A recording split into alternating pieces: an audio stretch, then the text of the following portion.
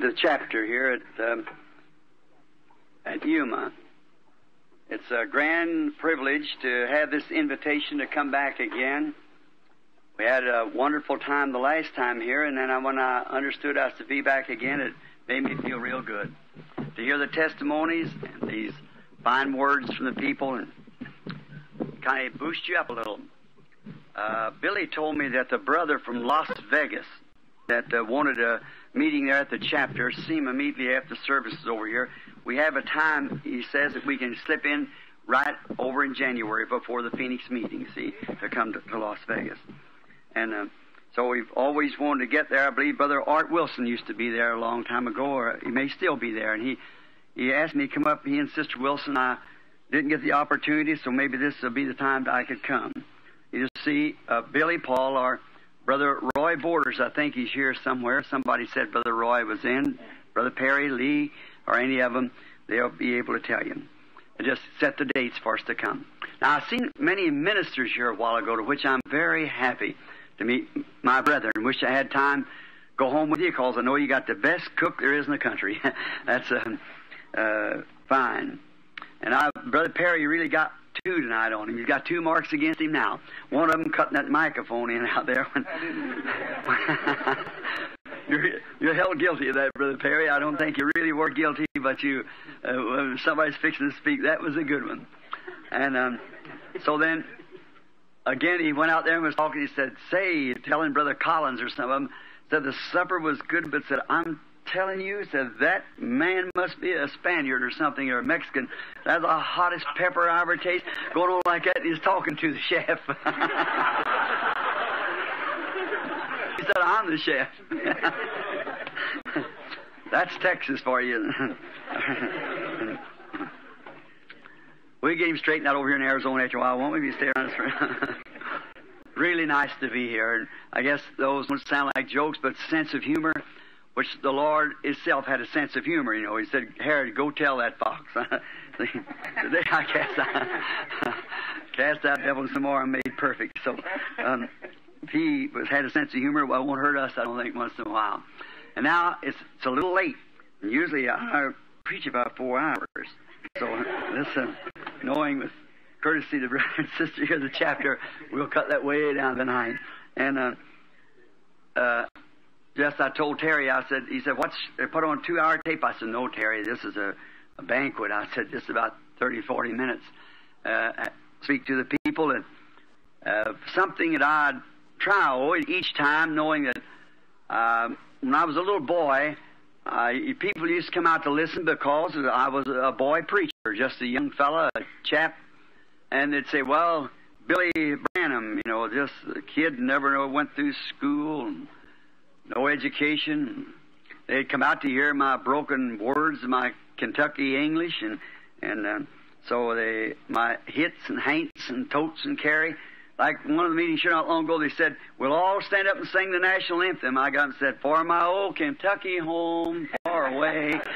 That's the only nation I know about, says national anthem as far as I was concerned. So now, after you got older, you come in, you got to have something more than that. See, Paul said it, when I was a child, I spake as a child, and thought as a child, you act as a child, but as you grow older, then you begin from making your first couple of steps and toddle and fall and get up and try it again. Then after a while you get so you can walk a straight line. And that's what we have to do as soldiers of the cross now. It's time to walk a straight line. Right down that highway to glory. I do believe that we are living in the closing scenes of the history of this world. I truly believe that the coming of the Lord is closer perhaps than we think. So now, for just about 30 minutes of your time or something, I would like to call your attention to a scripture that I'd like to use for a text and refer to some more here. Sitting at home the other day, I was thinking on this thought, and then I thought, well, I don't know, speaking from all this scripture, I just take part of it and just for these little short services like we would have tonight. I want to say one thing while you're turning over to Psalms, the 27th Psalm, I want first 5 verses to read. Would like to say this concerning this businessman's, full gospel businessman's chapters. My brother Perry was speaking about the books and so forth and the new books that they got. How many remembers when I had the tape and was preached it over here at Phoenix at one of the conventions, Sirs, What Time Is It? Now that was the beginning of that book, you see, when this taking place. There's too much supernatural vindication of God's written word of this hour for something not to be approaching us now. Amen. It's too real. The things that it would be astounding to you just to let you know that what is really taking place. Many of you strangers perhaps hear these men get up and make these remarks about a message of this hour and so forth. What they are getting at is God's promise of this hour, that He promised what He would do, and we see Him scripturally vindicating just exactly what He said He would do. Amen. In the same manner. Foretold, it's just exactly perfectly each time because it's God saying it.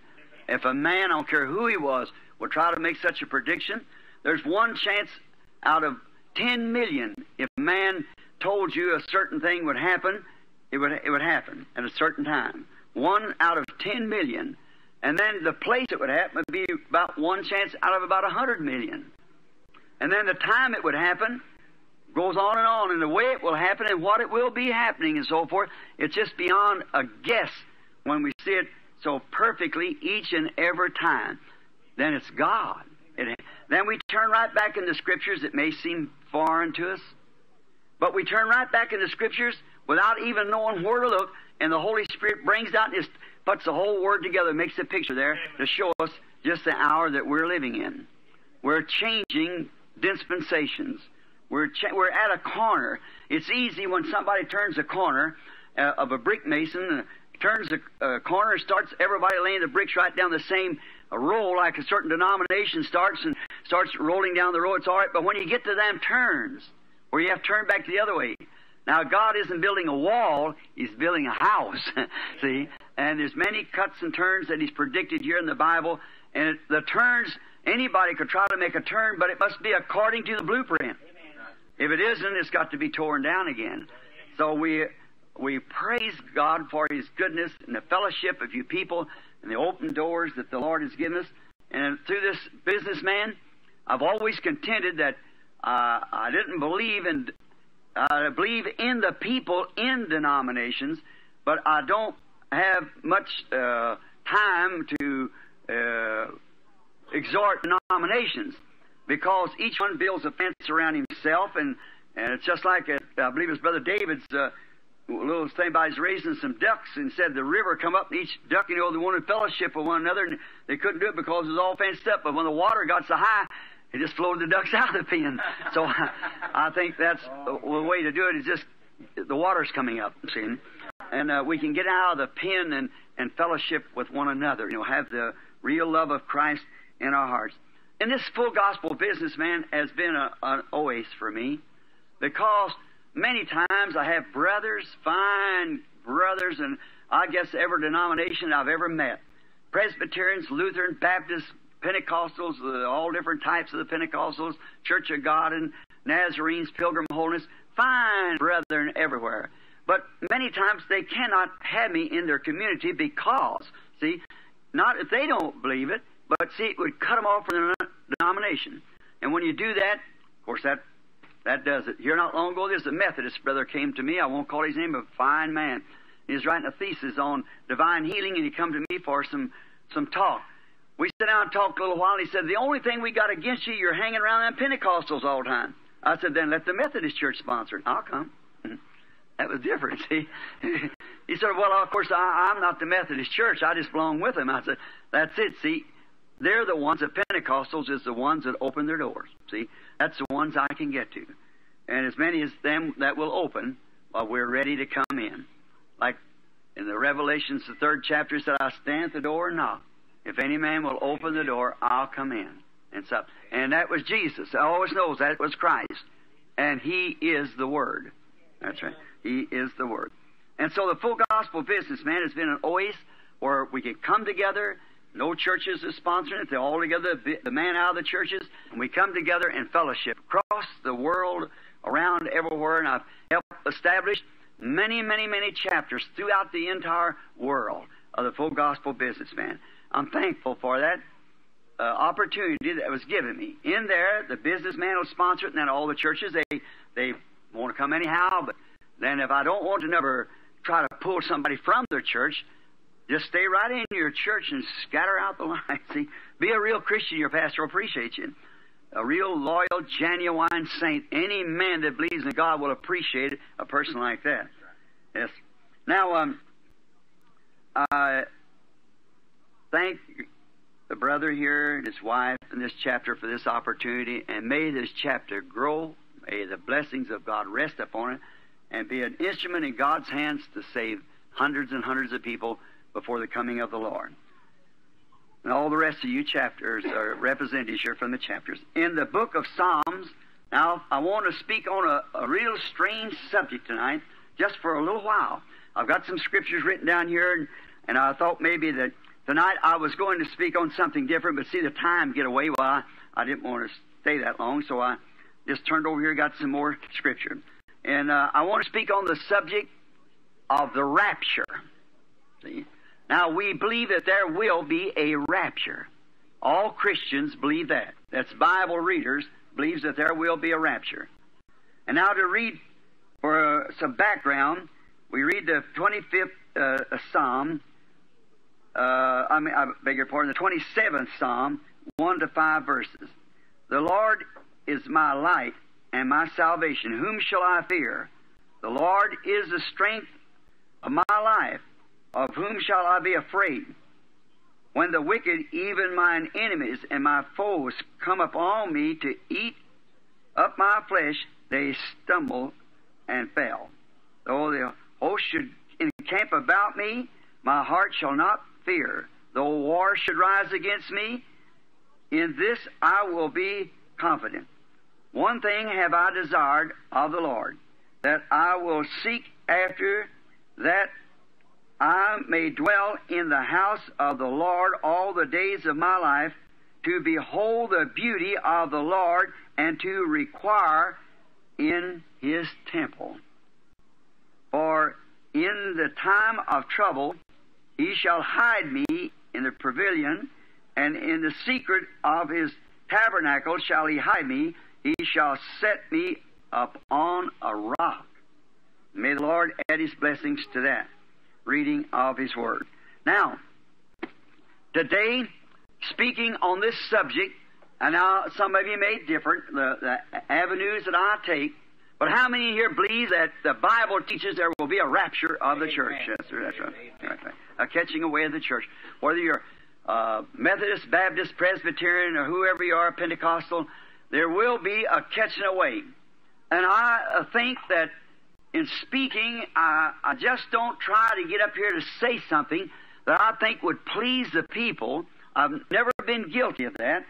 I want to get up here and say something as I feel led to say it that I think would be a help to you. Something that would further your experience with God if you are a Christian, and if you're not a Christian, make you so ashamed of yourself that you will become a Christian. And that's the purpose that I've always tried to line up my thoughts as the Lord would lead me.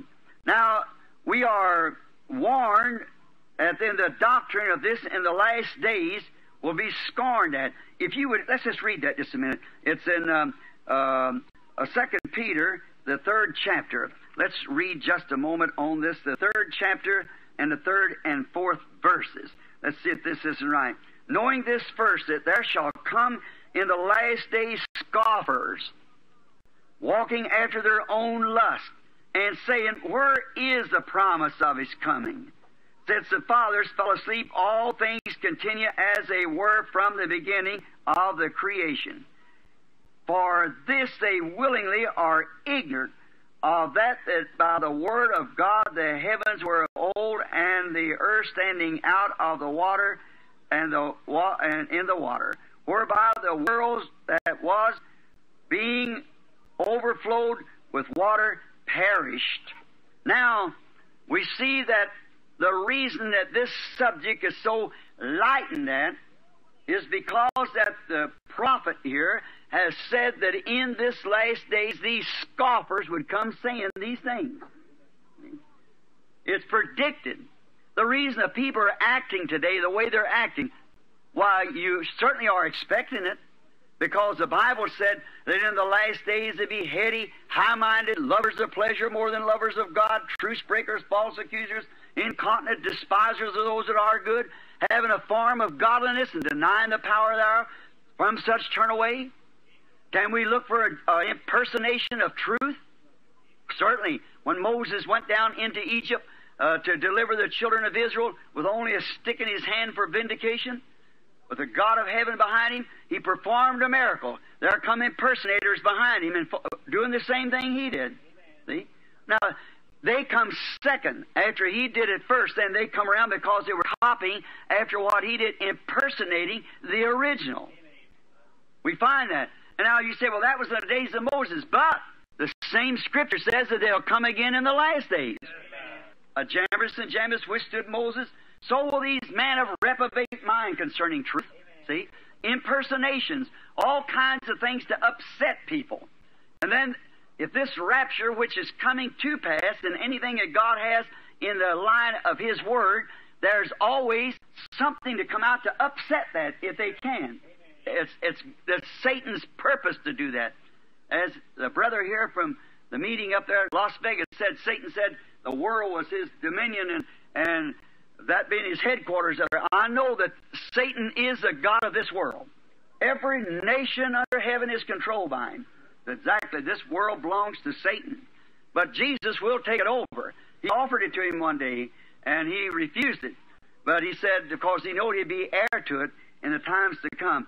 Scoffers, let's just take for a few moments on that one word before we go further. Scoffers. I was reading a paper about 2 weeks ago in Tucson. There were some Englishmen from England had made a statement, it's in headlines in a paper, that the crucifixion of our Lord Jesus Christ was only faked between Pilate and Jesus. That he come to make himself something. And there's no way that we could disprove that to him, because all the things of God is to be received by faith. We must believe it. Now, he went ahead to give a description how that could be done. Here not long ago in that great nation, London, and England rather, where that John Wesley and Charles and many of those great preachers of the early days, Spurgeon and them, had preached the gospel in the Haymarkets and everywhere there. They turned down that message of their day, and look what they are in this day. That's where Brother Williams and them are tonight. It's one of the lowest degraded countries in the world. I've been over the world. But I don't know anything is so illegitimate as England. It's Billy Graham said the same thing. He had to take his wife from the parks. How the acts of between man and women were going on publicly in the parks. When I was there, I never seen anything that would break a person's heart anymore than what was going on in England, which had the opportunity and one time led the world in a reformation. This shows how it can fall. But you see what does that? The message that went forth then, the Englishmen try to hold that same message for today. That won't work today. Amen. It won't work. What if Moses would have come and brought Noah's message? We'll build an ark and float down the Nile. It wouldn't have worked. Amen. And neither would Jesus' message ever work of Moses. And neither will Wesley's message ever work in Luther, or Luther's message vice versa. And today, our last great Reformation was Pentecost. And today, we're moving from that. Amen. And the Pentecostal message won't mix with this because it's another day. Amen.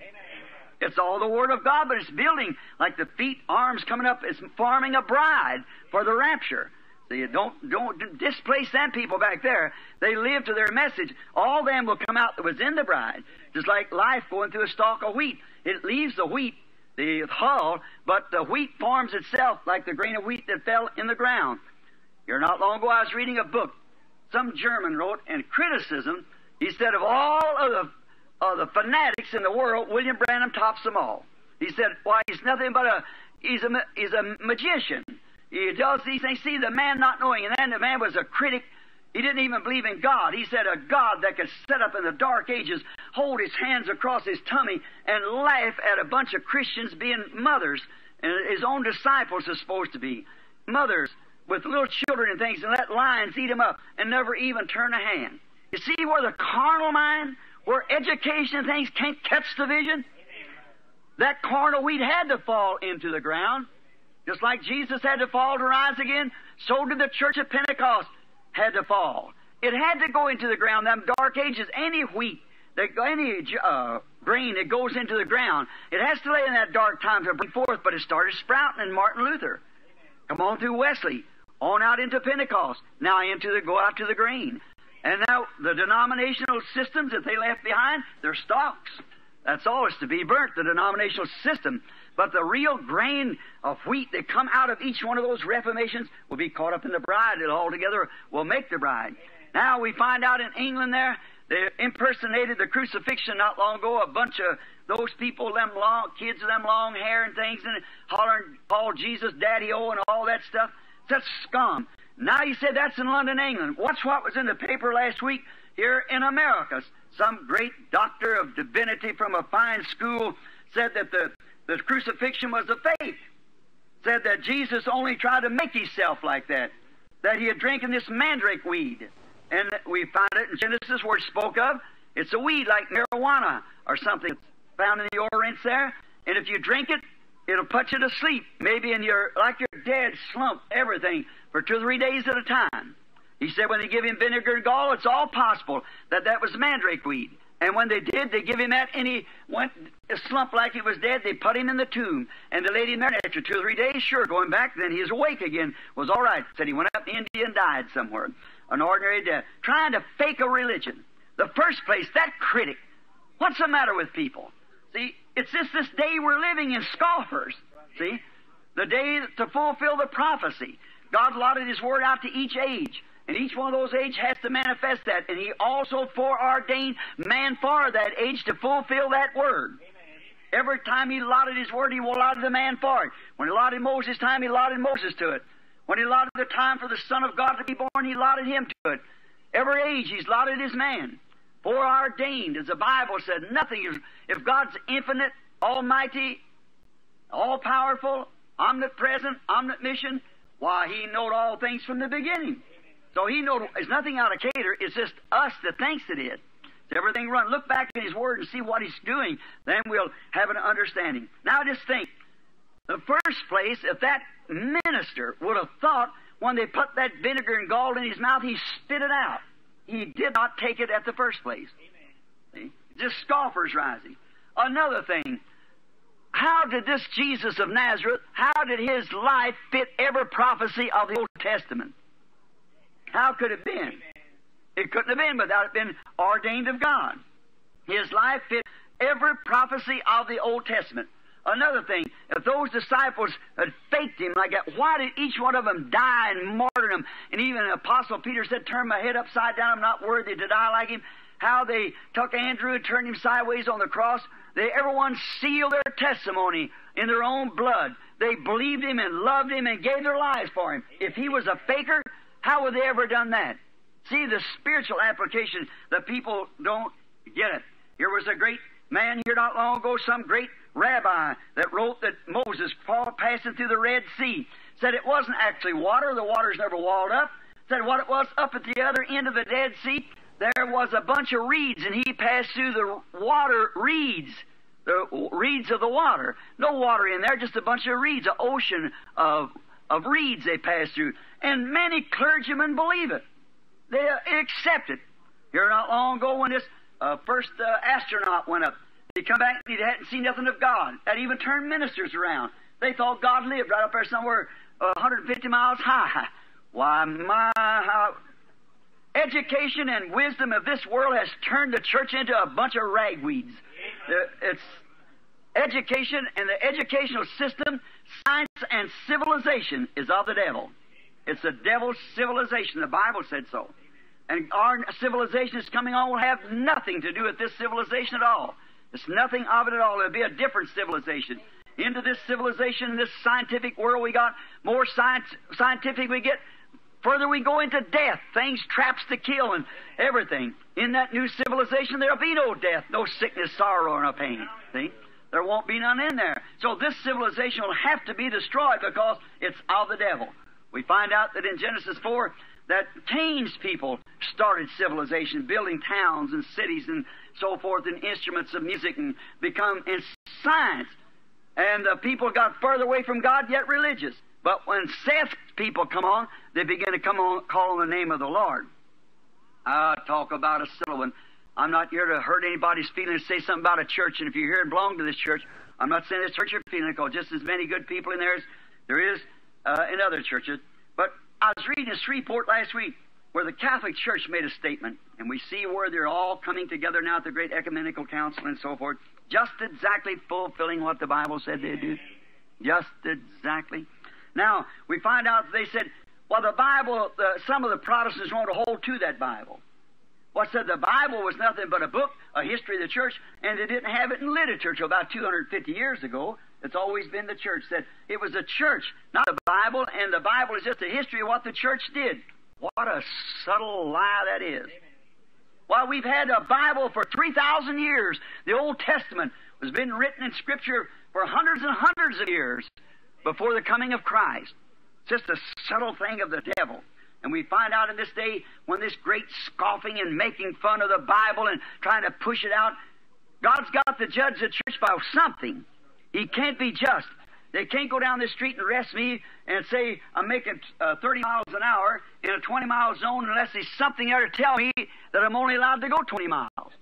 It has to be there. And God's going to judge the church, is going to judge the people someday. We know that there's a judgment coming. So if He's going to judge it by the Catholic Church, which Catholic Church? If He's going to judge it by the Methodists, the Baptist is lost. If He judge it by the oneness, the two-ness is lost. See? What's He going to judge it by? He said He would judge it by Christ. And Christ is the Word. So it's the Word of God that God will judge. In the beginning was the Word, and the Word is with God, and the Word was God, and the Word was made flesh and dwelt among us, the same yesterday, today, and forever. See? So He'll judge it by His Word. Now we find out that in this day when they're trying to push the Bible out, except the church, the Bible, don't want it, the church, so they can just make any kind of a creed or anything else and walk by it. Well, as I was speaking the other night at Shreveport, in the communion, when they killed that sacrificial lamb, there was to be no leaven among them through the entire 7 days. No leaven. No leaven bed. Everything had to be unleavened. That represented the 7 church ages that we get in the book here. And there's no leaven. Something mixed with it. And we mix creed and denomination and everything else with the Word and still try to call it the Word. No leaven shall be the entire 7 days. And even what is eat today, don't try to keep it for tomorrow. Burn it with fire before daylight comes, for there's a new message coming for it and a new thing. See, try to hold it over. But that's been the attitude of the church. A revival goes forth. And the first thing you know, within about 3 years, they start an organization over it. The denomination starts an organization. But have you noticed? This has been sweeping for 20 years now, and there's no organization. And there never will be. This is the end. The wheat's come back to the wheat again. The wheat's come back to its grain. The shuck is pulled away from it. And the wheat must lay in the presence of the sun to be ripened. Isn't it a strange thing that not long ago on the East Coast, the big blackout, they couldn't understand it. Texas blacked out last week. They can't understand it. Don't you realize that that's a sign? Don't you know the nations are breaking? Israel's in her homeland, and these signs are indicating that we are at the end. At the same time it's blacking out, don't you know that's a sign that the prophet said that, but there shall be light about the evening time? That there will be a light come forth in the evening time? When the blackouts and things are going the way they are now? Look at just how it blacked out. The Pope just come over here. Remember, if the tabernacle, when you got tapes, I guess all of you take them, how the Lord showed there that day in the tabernacle exactly where those church ages would be and how they would be. I had them drawn out on the board. Up there, them church ages, which you see here, drawn out in the book. And if that Holy Spirit didn't come down in a big pillar of fire and went right back on that wall and drawed them out himself while 300 or 400 people sitting looking at it. And just the Pope started over here, the moon somehow blacked out, and they took the pictures the same way that it was drawn up there on the platform.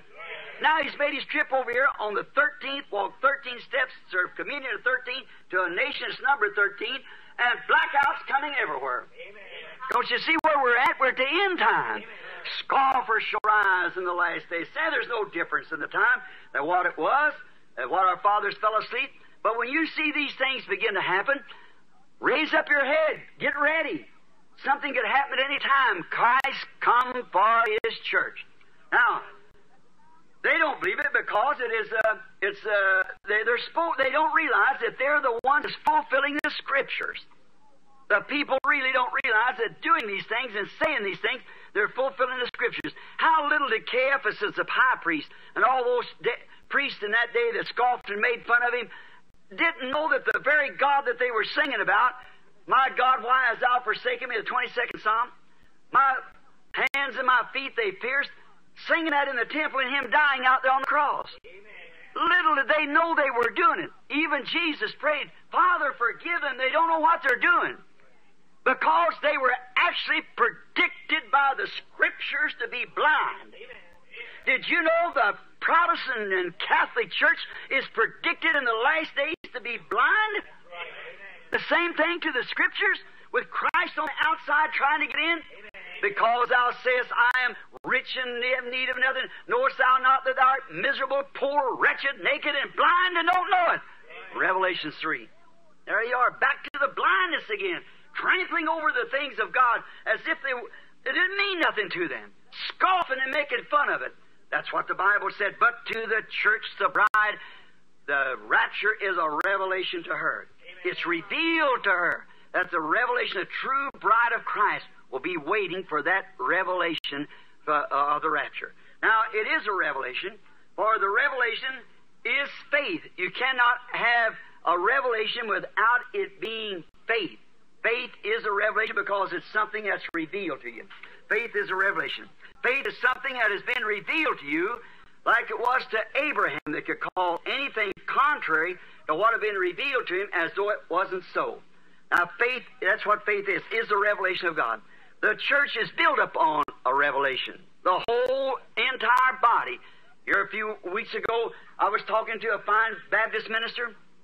He come up to discuss with me. He said, I like you as a man, but said, you're all mixed up. I said, and I pray you help me get straightened down. He said, with the Scripture. He said, we'll never be able, Brother Branham, to get the things together till we get every word upon word exactly with the Greek and so forth. I said, oh, sir, you know better than that. I said, even in the Nicaea Council, way back as far as that, 300 years from the death of Christ, they were still debating which Greek scholar was right. You can know, it's a revelation. Amen. The whole thing is, he said, I cannot accept revelation. I said, then how can you accept Christ?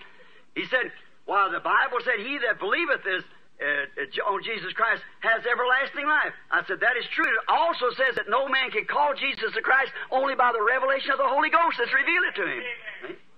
There you are, right back around again. It falls right back to the revelation. It's got to be revealed. In the Bible, Cain and Abel didn't have a Bible to read. But it was revealed to Abel by faith, which is a revelation. Abel offered unto God a more excellent sacrifice than that of Cain, which God testified that he was righteous. When Jesus was asked here, Matthew 16, 17, and 18, we haven't time to read it, but if you want to write it down, he said, who does man say I, the Son of Man, am? One of them said, you're Moses or Elias or somewhere. He said, but who do you say I am? He said, thou art the Christ, the Son of the living God. He said, blessed art thou, Simon, son of Jonas. For flesh and blood has not revealed this to you. My Father which is in heaven has revealed this to you. Upon this rock, amen, the spiritual revelation of who God is, who Jesus is. Amen. And He is the revelation of God, God made in flesh and revealed to the world. Amen. He was in the world, God was in Christ, reconciling the world to Himself, revealing what God was in a body of flesh. Thou art the Christ, the anointed one, the Son of God. He said, flesh and blood never revealed this to you, but my Father which is in heaven has revealed this to you. Upon this rock I'll build my church. The revelation of the Word in its season. I'll build my church, and the gates of hell cannot prevail against it. The book of the Revelations is the last book of the Bible. It's sealed to unbelievers. In there, the Bible says in the 22nd chapter, whosoever shall take one word from it or add one word to it, I'll take his part from the book of life. We realize that then it was altogether given for believers. And it opens the book of Revelations and reveals who the author of this entire book is. He used to look upon as Alpha and Omega, from Genesis to Revelations, Jesus Christ, just the same, right straight through. And reveals His complete mystery of Himself and His plans for His church ages that's to come, and was sealed in there by 7 seals. Now the book was written, but then remember it was sealed with 7 seals, and these 7 seals was not to be opened, Revelations 10, until the sounding of the last earthly angel on earth, Revelations 10:7. And as the days of the sounding of the last angel's message, 7th angel, the mystery of God should be finished in that age. And that's the age that we're living in. We all know we're living in the Laodicea age. There will never be another age to it. It can't be. So we're living in the Laodicea age, and these 7 seals that's held that book as a mystery to people should be open at that day. That's what He promised. Now, it won't be nothing outside the Word, because you can't add to the Word or take from the Word. It's got to remain always the Word, but the revelation is to reveal the truth of it, what it is, to make it fit with the rest of Scripture, and then God vindicates that to be the truth. See, God don't need no interpreter. He's His own interpreter. He does His own interpretation by bringing to pass the things that He said would happen. Like in the beginning He said, let there be light. And there was light. I don't need any interpretation. It was vindicated. Now He promised certain things in this last day in the Scripture. Well, there it was. That's how Jesus was the Son of God. He promised to send Him. When He was in His days here on earth and the people couldn't believe Him, He said, search the Scripture. For in them you think you have eternal life, and they are they that testify of me. If I do not the works of my Father, then believe me not. But if you can't believe me, believe the works that I do, because they testify who I am. Well, then, in Wesley's age, the works that he did testified who he was. Amen. In Luther's age, on the Reformation, well, sure, testified who he was. In the days of the Pentecostals, the restoring back of the gifts, the restoration of the gifts, speaking in tongues and casting out devils and the gifts, why, it testified. There was no joke about it. People said, when they first raised up, I read the books on the history of Pentecost, they said it can't last long, it'll burn down. It's still burning. Why? It's because you'll never put it out. God said it would be there. It's that portion of the Word. And no more could you put that out. And then when the bride is being called out, how are you going to put it out? It's a revelation of the manifestation of the Word made true. And we're living in that day. Praise be to God. The revelation of the mystery of Himself. Now, the rapture is only, this rapture that we're talking about is only for the bride. Remember the Bible said, and the rest of the dead lived not for 1,000 years. This great rapture. If there's not a rapture, friends, where are we at? What are we going to do? What age are we living in? What promise do we have? There is going to be a rapture. The Bible says there will be, and it'll be only for the elected. The elected lady, the bride, in this day that's pulled out. The church, the very word church means called out of. As Moses called a nation out of a nation, the Holy Spirit is calling a bride out of a church out of a church. Amen. Members from every denomination making up a bride. Amen. Bride tree, it's in the tape. The bride tree. A bride coming out called, and that's the one that the bride tree is the bride is the one that's going to be in the rapture. That alone. Nothing but the bride. The elected ones, foreknown by God from the beginning. The Father's spiritual chains. Let me just stop here a minute. If I keep getting nervous thinking we're going to hold you too long. But notice, look, each one of you people, do you know years before you were born, you were in your father as a gene? That's right. A germ of seed was in your father, comes from the male sex, not the female. Female furnishes a bedding ground. But the germ come from the father. Now, say, in my father, or my son sitting here, when I was 16 years old, my son was in me. I didn't know him, but he was there. Now, through a bedding ground, through holy wedlock, he becomes in the image of me. I know him. I can fellowship with him. And he comes just at the time when it's the right time. Now, so were you if you've got eternal life, you were in God before there ever was a world. You are a son of God, an attribute of God. He knew the very age you were coming. He predestinated you to that age to take that place, and no one else can take it. Right. Care how many impersonations and things you've got to be there because He knew you'd be there. Now, you are made manifest. Now you can fellowship with Him, and that's what He wants. He's longing for fellowship, to be worshipped. But if your life did not always was as an attribute in God, you're just a mimic of Christianity. There'll be millions and billions of them. They'll just be mimics of Christianity. A remark that I made just recently. I was watching Brother Demas Shakarian over there when they was having high breeding cattle. Watched the test tubes and so forth. Been taken in by doctors and watching these things. In the literal discharge of the male, there's somewhat 1 million germs comes forth from the male at each time. And somewhat 1 million eggs comes from the female at the same time. But did you know in all them little germs moving around, 1 million of them, there's only one of them ordained to life? And there's only one egg fertile? And that little germ will crawl right through every one of them other little germs, right over the top of every little germ looking just like him, and come over the top of that and come over here and find that fertile egg and crawl into it, and then all the rest of them die? Well, talk about the virgin birth, which not half is mystery, is a physical birth. How it's foreordained, predestinated by God. Now, in the beginning, way back, way years ago, before there was a time began, if you are a born-again Christian tonight, you were in God then, your Father. And that's why when you come into this life here and profess Christianity, everything going wrong, you wonder why this isn't, all this, you wondered at it.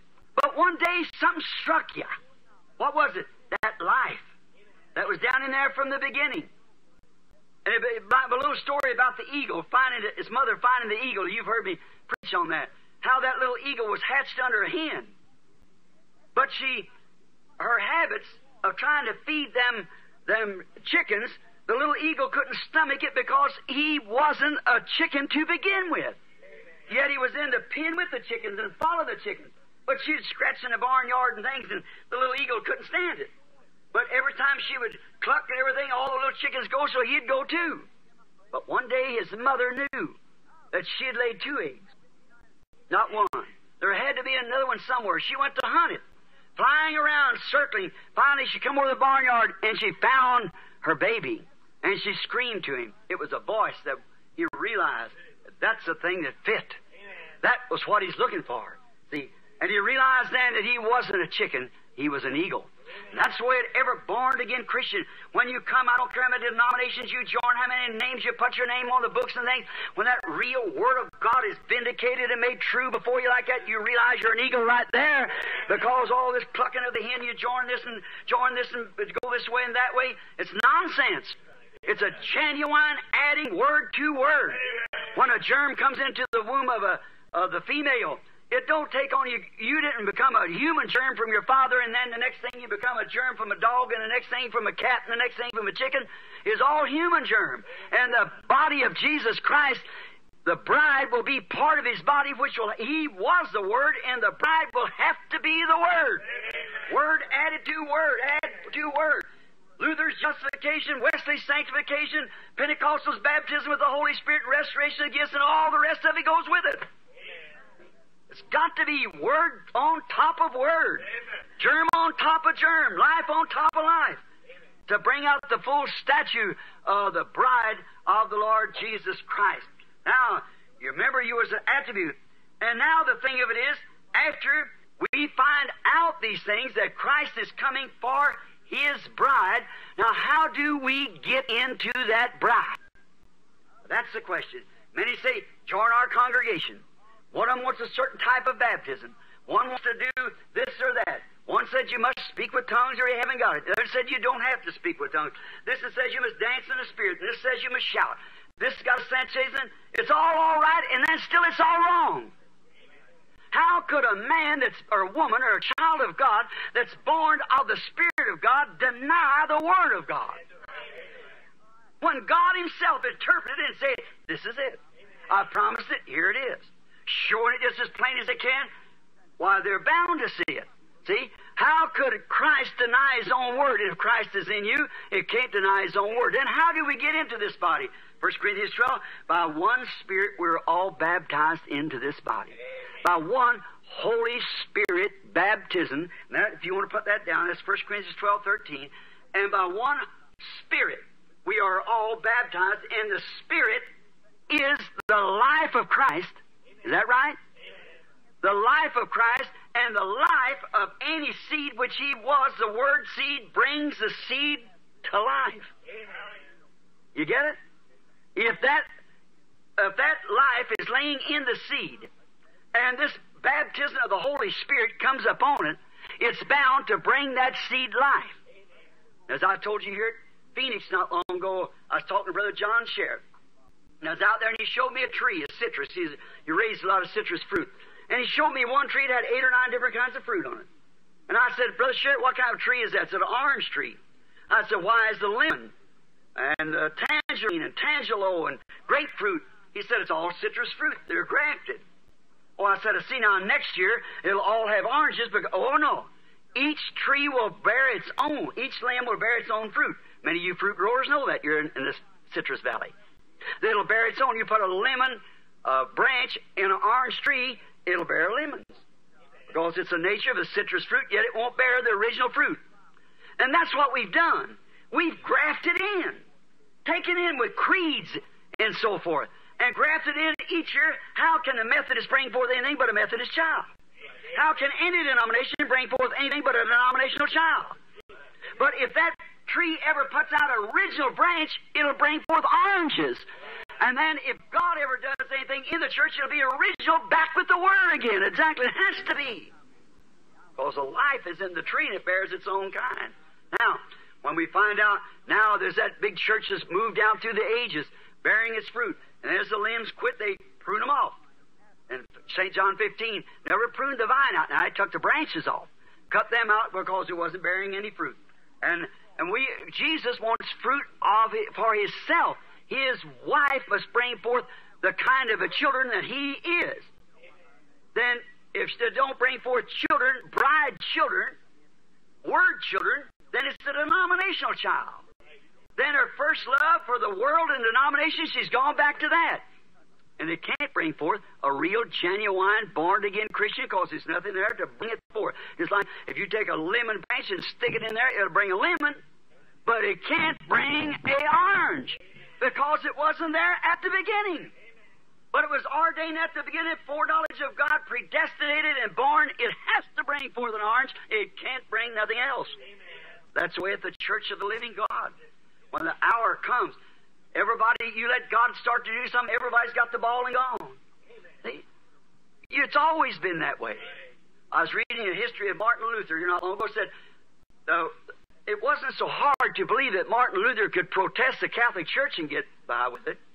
But said the strange thing is he could hold his head above all the fanaticism that followed his revival and still stay straight on his justification. Just everything, impersonations and everything falling. Look at Mrs. Simple McPherson, Amy Simple McPherson. They had this temple over here. Every lady preacher had them wings and packed the Bible the same way.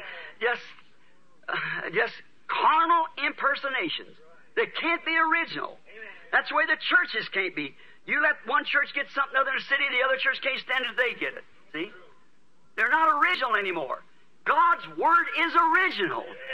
It's the Word, and it has to bring forth its kind in its season. Elected, predestinated by the Father God. Now, how do we get into this church? By one Spirit. We are all baptized into this one body. Body of Christ, which is the bride, the Word.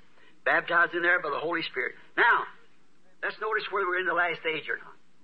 Now we find out, if we turn back in Genesis, about the 5th chapter, you can also turn to Luke and find out that Enoch was the 7th from Noah. Enoch there catches the serpent's seed, for if Cain was Abel's son, then he was the 8th. See? But nowhere in the Bible it said that Cain was Abel's son, or Cain was Adam's son, because the Bible said he was of that evil one, and Adam wasn't the evil one. See? He was of the evil one. Now we find here that Enoch was the 7th from Noah, which was a type of the church ages. Now all of the rest of the 6th man before him died, but Enoch was translated. Amen. Enoch was raptured. Amen. The 7th showing that it's the 7th church age that takes the rapture. Amen. Now, there's no doubt we're in the 7th church age. Right. We all know it. Now, it's the 7th church age that takes the rapture. All of the other 6 died. But Enoch was translated because he was not found. God took him.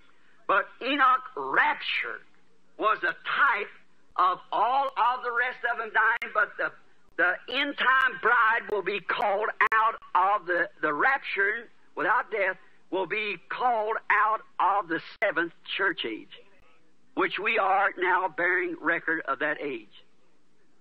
Oh, let's dig in now real deep. Now, here also a type of the 7th church ages, which in Revelation 10:7, that the great mystery of the book was to be unfolded by the 7th angel's message. Now, there's a messenger above always, and a messenger on earth. The English word angel means a messenger.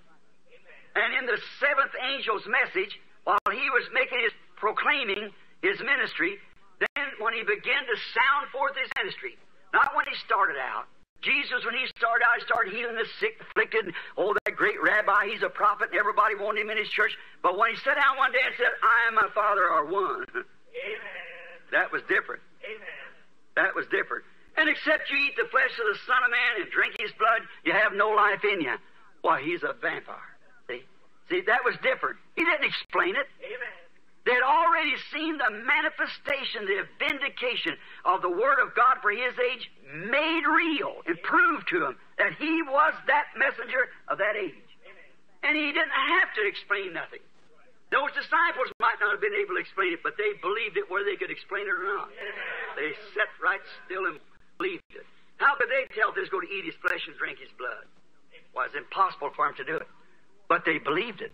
Because they were ordained. Jesus said he chose them before the foundation of the world. See? They believed it whether they could explain it or not. They still believed it.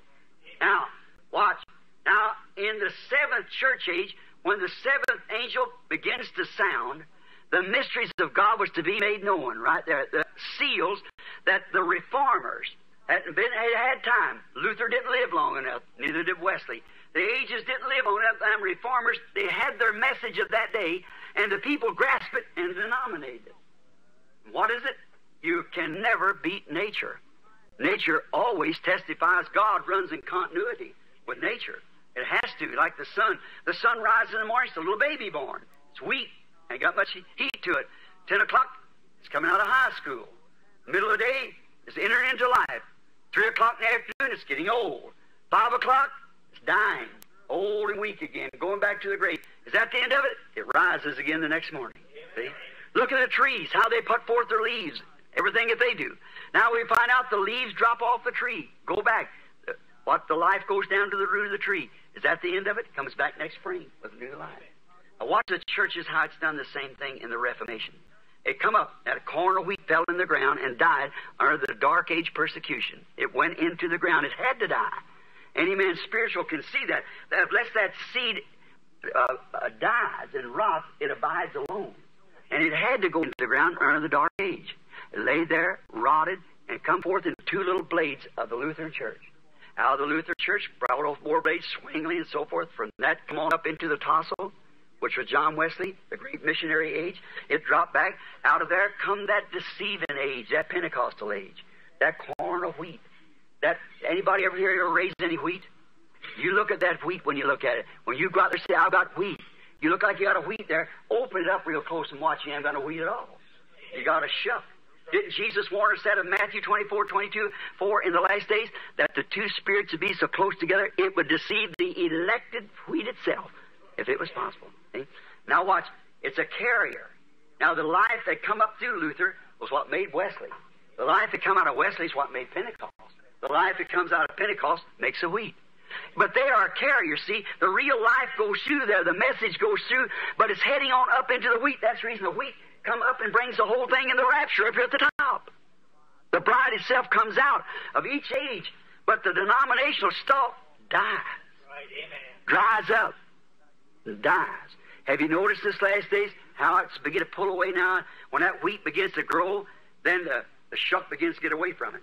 Look back in that little wheat when you look at it. Pull it open like this and look into it. And see, you've got a little bud of wheat back there. You'd have to take a 30-power scope to look into it to see the little bud of wheat back there. See? But it's way back in there. But it starts growing. Now that shuck has to be there to shelter that, to give it a chance to get out. But then when it begins to grow and the message begins to spread, then the shuck pulls away from it. And the life goes right out of that shuck right into the wheat. It goes on. That's the way each age does. It just can't beat nature. That's God's continuity, the way He does things. And now, that's the age that we're living in. Right now, the seventh church age. Now, it's all to be manifested in the grain of wheat at the end. Another comeback. Now, if you take Luke, the 17th chapter and the 30th verse, he said, as it was in the days of Sodom, so shall it be in the coming of the Son of Man, when the Son of Man begins to reveal Himself. What is revealed? Make His revelation of what He is in this day revealed out to the people. Amen. The Word that's made known for the day revealed to the people by the manifestation of the Holy Spirit making that Jesus live among us. Amen. And remember, He was represented there in a man. A man, He said, as it was. Now, he read the same Bible we read, Genesis. Now we notice in that Genesis chapter there, when Jesus was speaking about it, we find there that in that, with his back turned to that tent, and Sarah in the tent, he asked a question. And she didn't believe that what was going to happen could happen. He said, Abraham, I'm going to visit you according to the time of life. See? And Sarah in the tent laughed about it. He said, why did Sarah laugh in the tent? Then how can these things be? Jesus promised, and that was Him. Abraham called Him Elohim, the Almighty. That wasn't. Now, the Bible predicts that it will return again in the last days. Jesus said so. And when you see these things begin to come to pass, just remember, when this starts to take in place like that, then it should know that the time is nigh at the door. Look at the world itself. Look at the world. Sodom, if there ever was a Sodom. Look at the people perverted in such a perverting. Their minds are perverted. They don't know what common decency is. Look at the outlaws, sexuals, and everything else. Look at our women, what a rampage it's made. Look what a rampage of indecency and immoral amongst our women. And not only you say that's Methodist, that's Pentecostal too. That's the whole thing. Look at our man. They hang instead of the Word of God, some little tradition of a denomination, they hang on to it. Amen. Instead of coming out when they see God make Himself known perfectly. The reason they're blind and can't see it. They never will see it. Now watch what takes place here. And this, while we hurry, I think that lady wants us to leave. I've seen her motion her hand something about she wants us to get out, so we better hurry. So now notice, Enoch, the type of the church. Here he's also typed in the seventh church age. Can you think of that? The seventh church age. Notice at the sounding of, how many believes there have been seven messengers for the seventh church? Oh, we all believe it. If we believe the Bible, if we don't believe the Bible, of course, we don't believe it. But there has been, now we're living in the seventh church age. And when the Bible said that this seventh church age, when the messenger of the seventh church age begins to sound his message, that the mysteries of all things that's been twisted up down through the age would be revealed in that time. Here we see it. The Son of Man coming among His people and doing just exactly, confirming His message as He said He would do. Here we find it in this last age. Now, and the 7 watches, like the 7 watches. He didn't come to first watch, second, third, fourth, but come in the 7th watch. That was Enoch, the 7th, which was translated, and Noah, being a type of the remnant of the Jews, is to be carried over. Now, in the Bible times, talking about the watches, and nights were not divided into hours in the Bible time. Now listen closely, because I'll hurry now, because I want the room. No, the Bible was not divided, or the night was not divided in hours in the Bible time. It was divided in watches. There was 3 watches. Now the first watch started from 9 until 12. The second watch started from 12 to 3. And the third watch of the night was counted from 3 to 6. Now we got 3 threes, which is a 9 in perfect number. Then we come back to the 7 for the rapture, which will take place, I believe, between 6 and 7 o'clock, or 6 and 9 o'clock some morning. For the trumpet of the Lord shall sound on that bright and cloudless morning, when the dead in Christ shall rise, and the glory of His resurrection share. When His chosen ones shall gather to their homes beyond the sky, when the roll's called up yonder, I'll be there. The word rapture in the Bible is not even used at all. We just put that word there. The Bible says caught up. Amen. Being caught up. We read here in 2 Thessalonians, or 1 Thessalonians, it is order of this great rapture that will take place in the last days. Listen to this here. We're going to begin here with 13th verse. I would not have you ignorant, brethren, concerning those which are asleep, that you sorrow not, even as others that have no hope. For if we believe Christ died and rose again, even so them which sleep in Jesus will God bring with Him. For we say this unto you by the word of the Lord, that we which are alive and remain to the coming of the Lord shall not prevent. That word prevent means to hinder those that are asleep. For the Lord Himself shall descend. Now listen close. The Lord Himself shall descend from the heavens with a shout, and with the voice of the archangel and the trump of God, and the dead in Christ shall rise first. Amen. Now I want you to notice a great thing taking place here now. Don't miss this, see. Now notice the Word says here in 2 Thessalonians that there's 3 things. Notice from the 13th to the 16th verse, there's 3 things that has to happen before the Lord Himself appears. Quickly now, so we can close. The first thing happens, notice, a shout, a voice, a trumpet. Let's read it now and see if that's right, see? For the Lord Himself, 16th verse, shall descend from heaven with a shout, and with the voice of the archangel, and the trump of God. 3 things happens, a voice, a shout, a voice, a trumpet. Has to happen before Jesus appears. Now, a shout. Jesus does all 3 of them when He's descending. A shout, what is a shout? It's the message. Amen. Going forth first. The living bread of life, bringing forth the bride. Now, God has a way of doing things. And He never changes His policy. He never changes His policy. He's an unchanging God. And Amos 3:7, He said He would do nothing on the earth until first He revealed it to His servants, the prophets. And just as certain as He promised it, He'll do it. Now, we've come through the church ages, but we're promised in the last days, according to Malachi 4, that there would be a return again of prophet in the land. That's right. Notice His nature and what He would be like.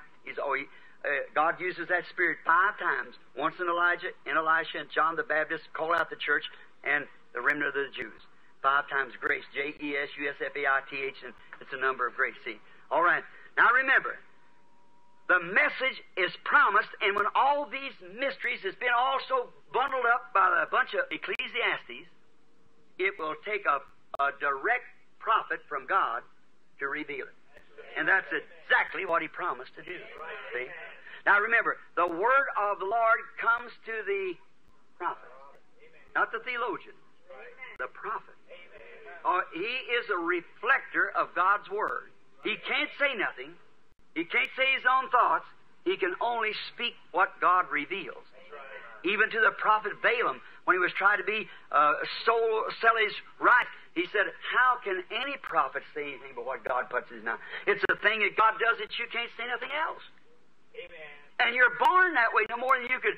If you could say, I can't open my eyes when you're looking. See, you can. You can't reach your hand when you can. See? You can't be a dog when you're human. See? You're just made thus. And God has always, in the ages, through Isaiah, Jeremiah, and all the Elijah and the ages gone by, when the ecclesiastical group would get everything all mixed up, he would send a prophet. Raise him up from nowhere. He'd belong to another situation and speak his word. Called off the scene and gone. Just rugged man of the truth of God. And it's always the way you could tell him. He said, if there be one among you spiritual or prophet. Now, prophets, there's such a thing as gift of prophecy in the church, but a prophet is predestinated and foreordained for the hour. Yes, sir. Now, if a prophecy goes forth, 2 or 3 has to sit in church where that's right or not before the church can receive it. But nobody sat before a prophet. Because he was absolutely the Word of God. He was that Word in his day. You see, God reflects. Now, God has promised to send us that again in the last days to bring that bride out of that ecclesiastical mess. And the only way it can be done. It'll never be done. The church can't receive Christ. The Pentecostals, we can't carry this message on in the condition the church is in today. How are we going to carry out the end time in the condition they're in today? When everyone against the other and everything else in ecclesiastical, oh, mercy. It's a mess. It's gone into denominations, and any time I ask any historian to say different. Every time that a message went forth in the earth and when they organized it, it died right there. And Pentecost done the same thing at the altar. The Pentecost that come out, you assemblies of God. When your forefathers and mothers come out of them organizations back there in the old General Council, shouted and praised God, and talked against those things, and you turn like a dog to its vomit and a hog to its water, and done the same thing that they did. And now, so ecclesiastically, you shut up your bowels of compassion. Amen. You have to have a fellowship card before you can even associate with the Lord. You oneness? God giving you a message like that, and instead of you going ahead and just keeping humble and going ahead, you had to turn loose and organize your group. Where are you all at? The same bucket. And God's Spirit moving on. How the Lord of plan water day and night, lest some should. He ordained these things to be. And He must send this. The first thing comes when He starts descending from the heaven, there's a shout. What is it? It's a message to get people together. A message comes forth first. Now, lamp trimming time. Rise and trim your lamps. What watch was that? The 7th. Amen. Not the 6th, the 7th. Behold, the bridegroom cometh. Rise and trim your lamps. And they did. Some of them found they didn't even have any oil in their lamps, see? But it's lamp trimming time. It's Malachi 4 time. What it's Luke 17. It's all those prophecies that it can perfectly set in order for this day in the Scripture. We see it living right there. There's no, see these things happen, my dear brother, sister, when God in heaven knows I could die on this platform right now, you just ought to walk around a while. It's tremendous. When you see God come from the heavens, stand before groups of men and stand there and declare Himself just as He ever did. Amen. And that's the truth in this Bible open. We're here, and the denominational system is dead. It's gone. It'll never rise again. It'll be burned. That's what you do with the husk on the field. Flee from it. Get into Christ. Don't say, I belong to Methodist, I belong to Baptist, I belong to Pentecostal. You get into Christ. And if you're in Christ, there's not a word written in here but what you believe. I don't care what anybody else says. And then God makes that thing manifest because when He pours the Spirit upon the Word, what happens is like putting water on any other seed. It'll live. And it'll bring forth of its kind. You say, I got the baptism of the Holy Ghost. That don't mean that you're saved. Not by a long ways. Look here. You are a triune being. You are inside this little fellow here is a soul. The next is the spirit. And next is the body. Now you got 5 senses this body to contact your earthly home. They don't contact the rest of it. You got 5 senses of the spirit here. Love and conscience and so forth. That. But in here is where you live. Amen. That's what you are. Didn't Jesus say the rain falls on the just and the unjust?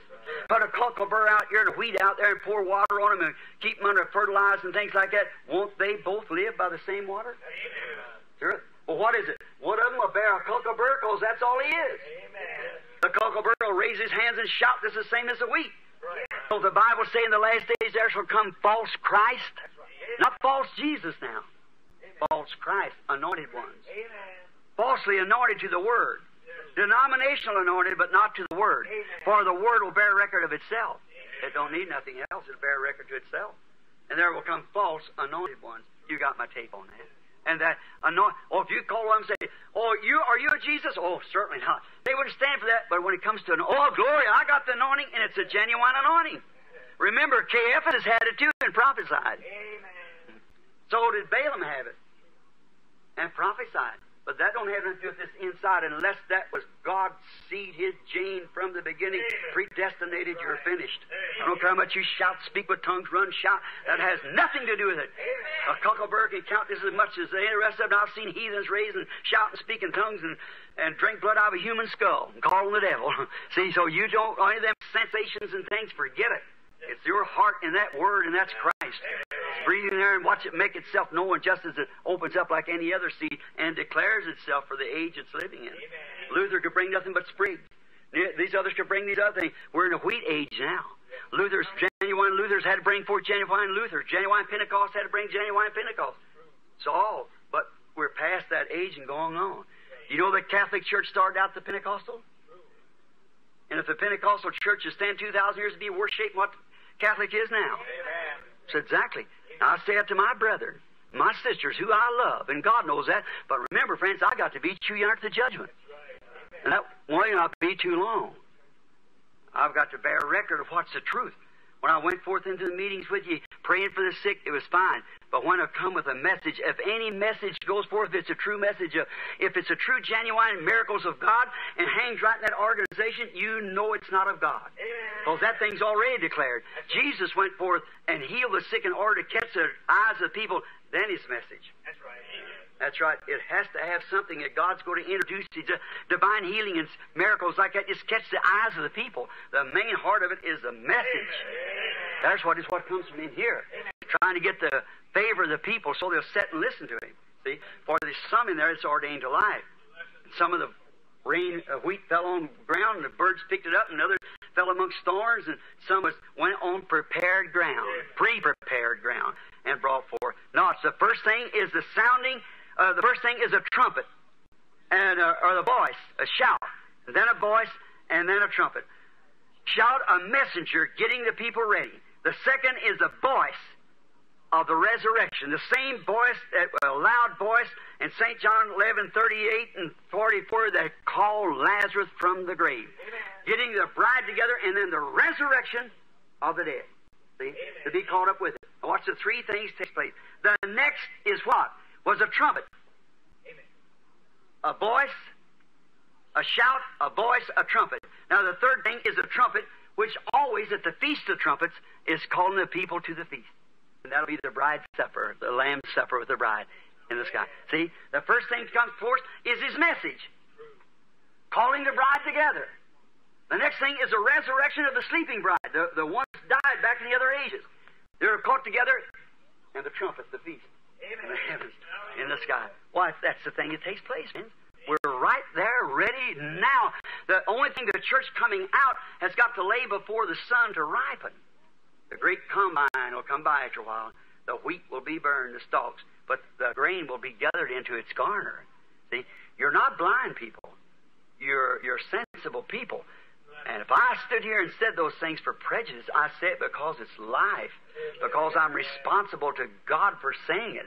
And I must say it. And my message all the time, knowing back there under healing and so forth like that, was just to catch the people's attention. Knowing the message would come. And here it is, in them 7 seals open those mysteries and showing those things is what's happened. I didn't know it. But this man standing right here now was standing right with me when you all heard me preach that sermon. Sirs, what time is it? That morning, exactly where it said it would be, there stood 7 angels standing right there from the heaven. And as they went up in that whirlwind, taking them up there, we standing watching as it went away. Science took a picture of it all the way across the nations down into Mexico. And there when I was watching one day when I started to preach these 7 church ages, and I called Jack Moore, a great theologian. I said, Jack, who is this person standing there? There's one like the Son of Man standing there, hair as white as wool. I said, he was a young man. How could he have hair as white as wool? He said, Brother, that was his glorified body. That didn't ring the bell. But when I went in the room and started praying, he let me know what it was. See, I've always preached that he was deity, not just a man. Amen. He was God, amen, manifested in the flesh. Amen. God, the attribute of God, of love, the great attributes that come down displayed here on earth of God. Jesus was God's love, which built a body that Jehovah himself lived in. He was the fullness of the Godhead bodily. What God was, he manifested through that body. That body had to die so he could wash the bride with his blood. And notice, not only is the bride washed, forgiven, but she's justified. Okay? Did you ever try the word justified to see what it means? Now, for instance, if Brother Green heard that I'd been drinking, I've been doing bad things, then he found out that I didn't do it. Then he comes and say, I forgive you, Brother Branham. You forgive me? I never done it. What are you forgiving me about? See? But if I'm guilty, then I can be forgiven, but I'm still not just because I did it. But the word justified is though you never done it at all. Amen. Justified. And then the blood of Jesus Christ cleanses us so from sins till it's put in the book of God's forgetfulness. He's the only one who can do it. We can forgive but not forget. I could forgive you, but I always remember you done these evil things. Then you're not just, you're forgiven. But in the sight of God, the bride is justified. Amen. She never done it in the first place. Amen. Standing there married to the virtuous Son of God. Amen. Never sinned in the first place. Why? She was foreordained. She was tripped into this. Amen. And now when she heard the truth and come forth, the blood cleansed her. Amen. And she stands there virtuous. She's no sin on her at all. Therefore, the message calls the bride together. See, the shout and the trumpet, the same one with a loud voice, he screamed out with that shout and voice and woke Lazarus. With a loud voice he cried, Lazarus, come forth. Amen. See? And the voice wakes up the sleeping bride, sleeping dead.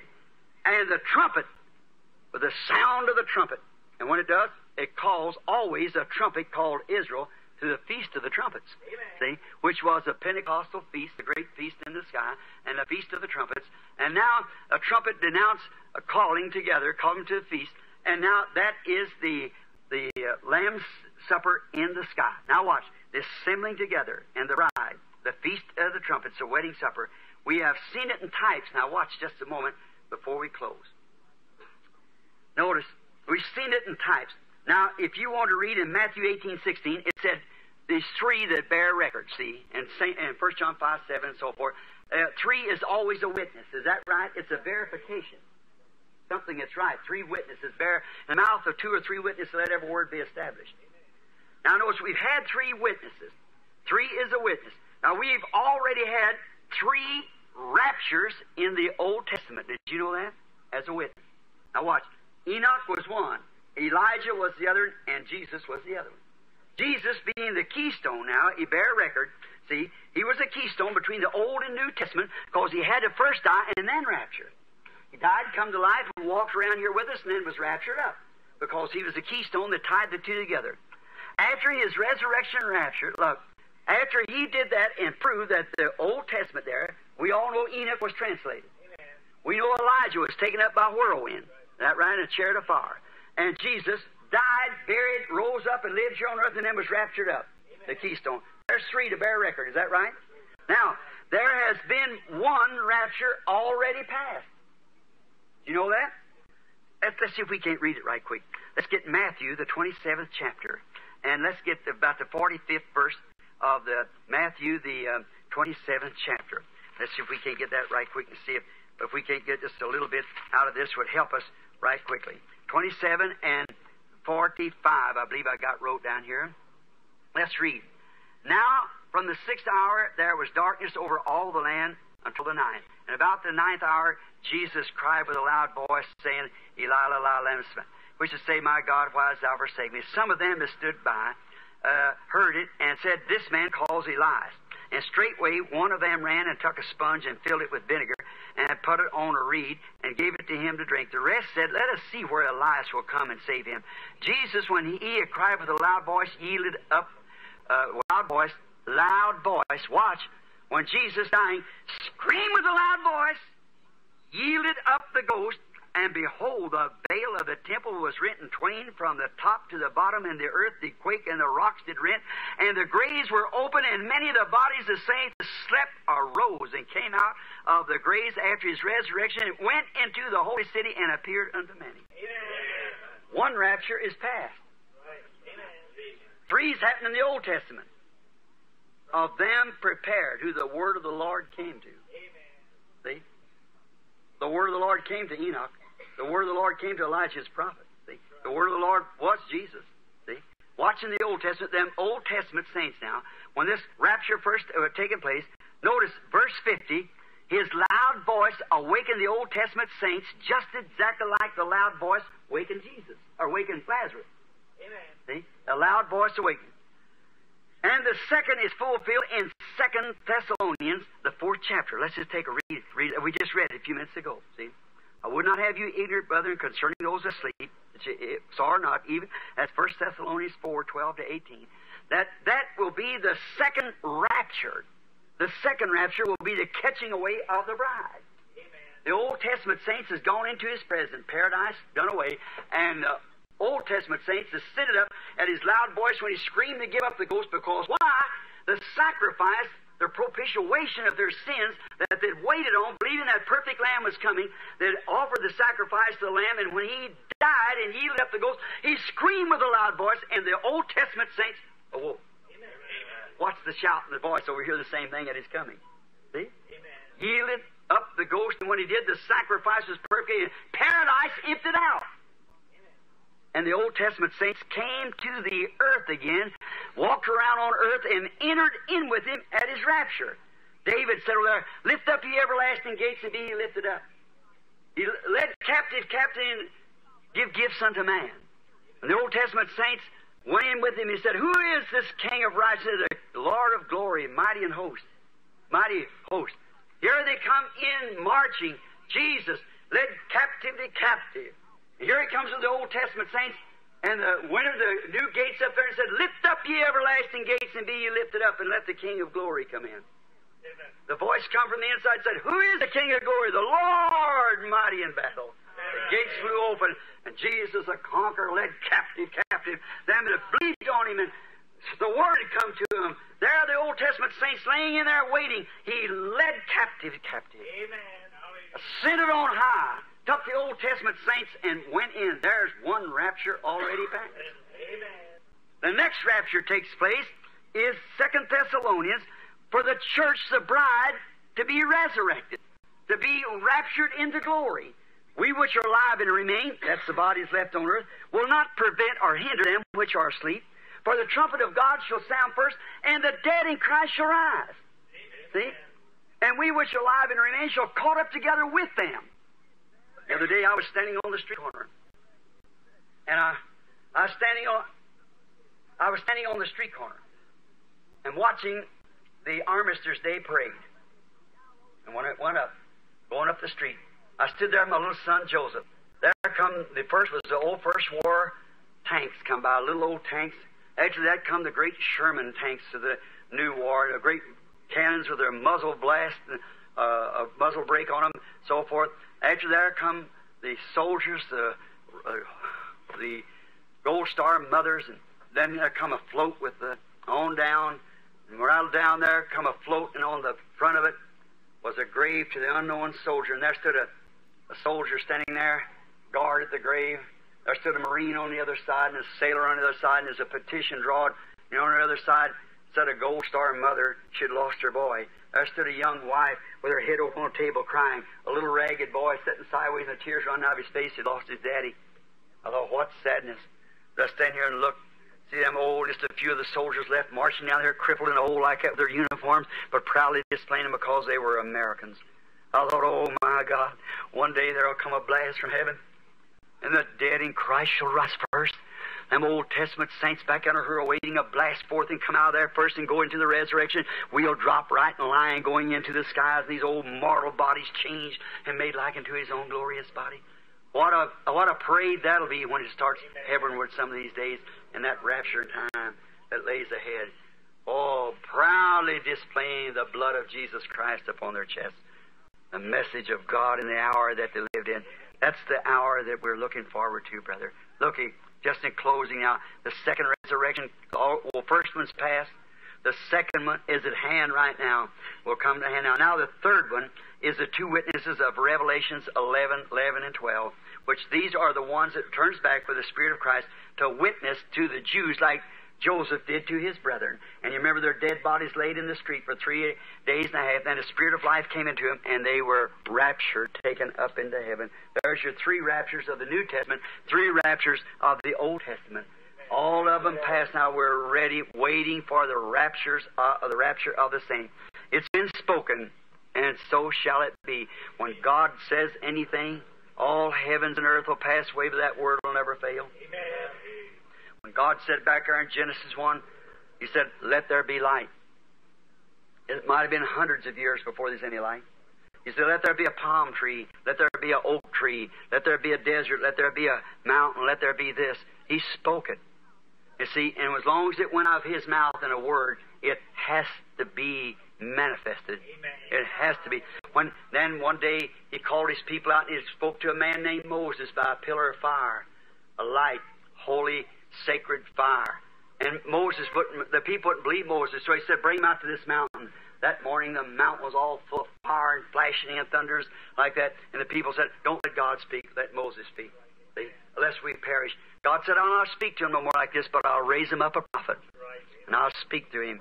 And what he says will come to pass, and you hear it, because I am with him. Now he spoke that. He said that it would come to pass. Look at this prophet Isaiah stand there, a man, intelligent man. A man was thought of well by the king because he'd lived with Uzziah the king, which was a great man, tried to take a preacher's place one time and went in, got smitten with leprosy. And that's what I told the businessman. Don't never try to take a preacher's place. No, sir. You stay right where you're at. See?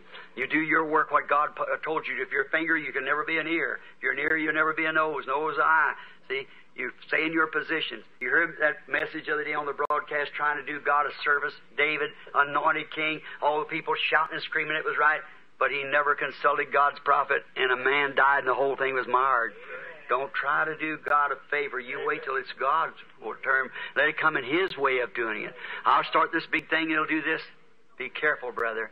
Now, David knew better than that. Nathan was in the land in that day. He wasn't even consulted at all. He consulted captains of hundreds and thousands. All the people shouted and screamed and danced and said they had all the religious motion. But it wasn't in the line and order of God's Word, and it failed. Anything else that's not in the line and order of God's Word will fail. Only God's Word will stand forever. Heavens and earth will pass away, but not my Word. Notice Isaiah, that intelligent young man, stand there. All at once the Spirit hit him. He couldn't say no different. He was a prophet. He said, behold, a virgin shall conceive. Unto us a son is born, a child is born, a son is given. His name shall be called Counselor, Prince of Peace, Mighty God, Everlasting Father. The end of His government shall be upon His shoulders, and there shall be no end to His reign. How could that man intelligently say that a virgin would conceive? Everybody look for it. It's done been spoke. It was thus saith the Lord. It had to come to pass, because it was God's Word, the same as it was in Genesis. Amen. When He planted them seeds down beneath the sea, where it was without form and void and water up on the deep. See, it had to come to pass. And one day, 800 years later, the womb of a virgin conceived the seed of God. A created seed. She brought forth the son. That same son stood there one day and he said, Lazarus, come forth. And a man had been dead 4 days, and rotten, his nose fell in, stunk. He came forth. He said, marvel not at this, for the hour is coming. Amen. When all that's in the grave will hear the voice of the Son of God. So it's done been spoke. It has to. There's going to be a rapture. Oh my. I remember just my last message in California, where I thought I'd never go back again. When I predicted Los Angeles will go beneath the ocean, thus saith the Lord, it will. She's done. She's washed. She's finished. What hour? I don't know when, but it will be sunk. Right after that, the earthquakes begin to joke about. You remember, many of you men stand right there. that rock that day when that angel came down there and that light and fire falling from the heaven around the rock where we were standing there. Rocks flying out of the mountains and falling across her, and she blasted 3 times hard. I said, judgment will strike the west coast. 2 days after that, Alaska almost sunk. Amen. Remember that same God that said Los Angeles is doomed. Amen. And she's finished. I don't know when. I can't tell you. I know it said that. But this brother here, I believe it was, no, one of the Mosleys, I believe, had me out on the street out there.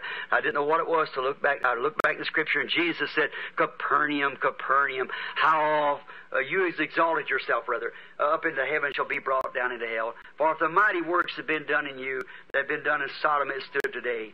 And about 150 years from there, Sodom is already in the earth. Then Capernaum is in the water too today. And that same Spirit of God that said all these things and done all these things, it said there, O city, Capernaum, who calls yourself in the name of the angels, Los Angeles. How you've exalted yourself into heaven, the very root and seat of Satan. See? You've exalted yourself. Preachers, it's a graveyard for them. Good men go there and die like rats. What have you that call yourself by the name of the angels? If the mighty works have been done in Sodom, have been done in you, it stood today, but your hour's come. You watch and see if it ain't I'm a false prophet. There she is, she's laying there. I remember that night, before I seen that, I seen the preview of the bride. I stood there and seen a beautiful little lady just correctly dressed and thing, marching this way, and there's somebody standing by me in the vision. And I said the preview of the bride. I seen her go by. They come on this side and went around. And I heard it coming up the church is coming up from this other side. There come the Asian church. Oh, you talk about filth. Here come the European church. Oh, my. And then I heard a rock and roll coming. And it was Miss America, the church. And she didn't even have on any clothes. She had papers, like newspapers, gray, holding in front of her, dancing by rock and roll. Miss America, the church. I stood there in His presence. I thought, oh, God, as a minister, if that's the best we could do, you know how you feel. So I thought, God, if I could just get away from here. If all that we've done, and that's what we had to produce, if that's what, and then when them women pass by all doing all kinds of rocks and things and short hair and painted faces, and as they pass by like that, supposed to be virgins to Christ. And when she passed by like that, I turned my head, with this whole in front of me is this graceful, the back of them. And there they was going like that, and I turned my head to weeping like that. I said, I couldn't stand it there. Him stand there and me know that me, a minister of the church, and that's what I'd produce for him. I said, oh, God, I can't look at it. Let me die. Let me fade away. And like that, and as soon as it went out, every time one of them would come, they'd go out to a certain place and drop off, and I just hear the sound of it as it went away. And then I heard something like onward Christian soldiers. And I looked, and here come that sainted bunch of little girls, just exactly the way it was, all correctly dressed, their hair hanging way down in their back, smooth, clean, marching like this to the step of the gospel. She was the Word. It looked like one out of every nation. I was looking at it as they passed by. And seeing them pass by, instead of going down, they started going up. And I noticed one of them, two or three of them trying to get out of line. I screamed, stay in line! And the vision left me, and I was standing in this room screaming, stay in line! Line that, wonder, could it be already passed? Could the bride already be called? Is that what we're going through today? She has to be molded and made into the image of Christ. And Christ is the Word. That's the only thing. See, it's in there, in the Word. It's just, see, there cannot be one thing added. It can't be a woman with one hand like a man and the other hand with a paw like a dog. It's got to be exactly the Word of the Lord, like He is the Word. The bride is a part of the bridegroom. The woman is a part of her husband because she's taken out of the husband. Eve was a part of Adam from his side, and so is the bride, not taken from a denomination, but taken from the bosom of the Word of God for this day. The rapture, the trumpet of the Lord shall sound, the dead in Christ shall rise, and the glory of His resurrection share. When the chosen ones shall gather to their home beyond the sky. When the rolls call up on her, let's all try to be there, friends. God bless you. It's been spoken. It has to come to pass. It will come to pass. And little people, no one wants to die. No one wants to be lost.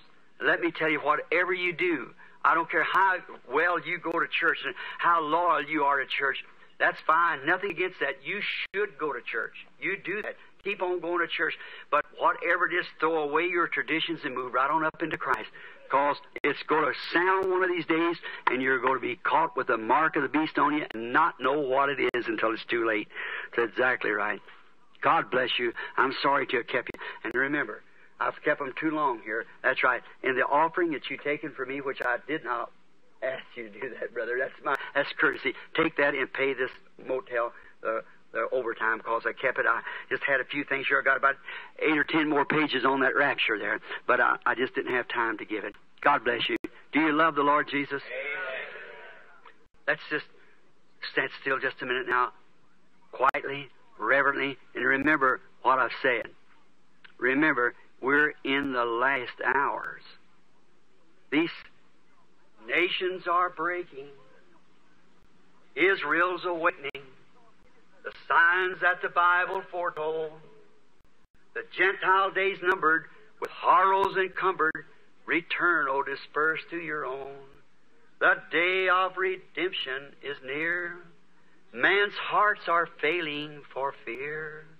Be filled with the Spirit, your lamps trimmed and clear. Look up, your redemption is near. You know that? False prophets are lying. God's truth they're denying. And we know that all is true, don't we? I love Him. I love Him. Because He first loved me. And purchased my salvation on Calvary's tree. How many of you really love Him? Raise your hand. Now, I want you, while we sing this again, shake hands with somebody near you. Say, God bless you, pilgrim. God, we are pilgrims, aren't we? Pilgrims and stranger. I love Him.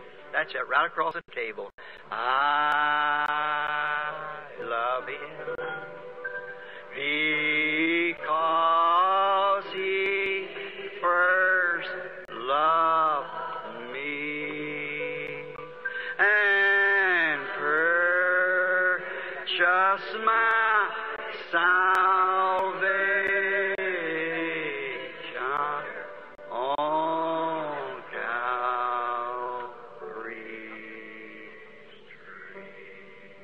You want to make the rapture? Amen. How many's interested in making the rapture? Say, God, I want to make it with all my heart. Hold to God's unchanging hand. You know the song? You know it, sister? Hold to God's unchanging hand. I don't know what's it in, Pat. Hold to God's unchanging hand. Hold to God's unchanging hand. Build your hopes on things eternal. Hold to God's unchanging hand. You like that? When our journey is completed, if to God you have been true, fair and bright your home in glory, your enraptured soul shall view. Hold to God's unchanging hand. Hold to God's unchanging hand. Build your hopes on things eternal. Hold to God's unchanging hand. I want you to bow your head just a moment now. Covet not this world's vain riches,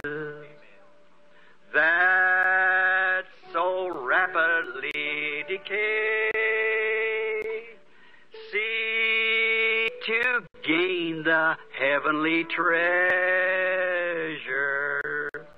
They will never pass away. Hold to God's unchanging hand. Hold to God's unchanging hand. Build your hopes on things eternal. Hold to God's unchanging hand. With your heads bowed and this in mind, knowing that we're bowing our heads to the dust from which we were brought, someday we'll return. Knowing that you've got a soul in there that has to answer to God. And if you feel that you're not just ready for that rapture, that if it would come tonight and you'd want to be remembered in prayer, just raise your hand. We have no place to make an altar call. Your altar's in your heart anyhow. Raise your hand. God bless you. You. Feel that I'm not ready, Brother Branham. I want to be a Christian. I've tried to be. But there's always something missing. I know that I'm just not where I should be. Have mercy, God. I raise my hand. Be merciful to me. Now, some 20 or 30 hands has been up already in this little group. More's going up. Dear God, you know what's behind that hand down there out of the heart. I pray, dear God, there's only one thing I'm responsible for. That's to tell the truth. And, dear God, they want to be saved. They want to really, they don't want this something that's just some emotion, some workup, some denominational system, some creed, some dogma that's been added. They understand, Father, that it takes a pure, unadulterated Word of God. Everything else will pass away, even heavens and earth, but it won't. And if we be that Word, the earth will pass from beneath us, but we can never pass away because we are that Word, the bride of the groom. I pray for each one that you'll grant to them, Father, as my sincere prayer.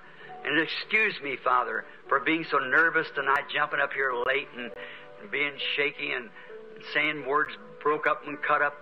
Somehow another great Holy Spirit, splice them together in your own divine way and deliver them to the hearts of the people from my heart and the motive and the objective that in my heart I have towards you. Won't you, Lord? And save which can be saved. Draw to you, Lord, and may we be ready for that rapturing hour that's soon at hand. For I asked it in Jesus' name, amen. God bless you. Now the chairman of the convention.